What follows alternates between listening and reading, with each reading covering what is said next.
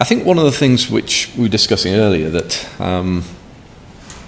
that is good to know, and that is that sometimes if people recommend a book to you, you need to make your own judgment. Yeah, okay.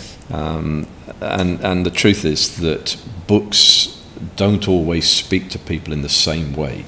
You know, we're all different, and you know, a new believer is going through different things to you know, an older believer.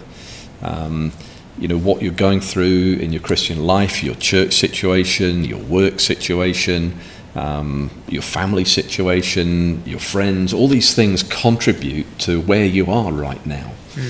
And so when you're reading a book, sometimes you might have a book that somebody says, I just was so helped by that book, and you read it and it leaves you cold. And you wonder, is that me? Is there a problem with me? Well, there might be, of course. But sometimes it's nothing to do with you. It's just that when that person read the book, they were at a particular point in their Christian life where that book really spoke to them. You're reading the book, but you're in a different place. And it might be a great book, but it just doesn't speak to you in the same way.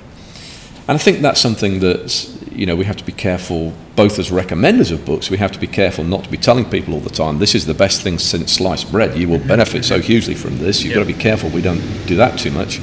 But also as readers of Christian books, I think it's helpful to have that at the back of your mind, that, okay, just because somebody said this was great, and I'm not perhaps getting from it what they got from it, that might just be because of the circumstances in which the two of us read this book, and it's quite different.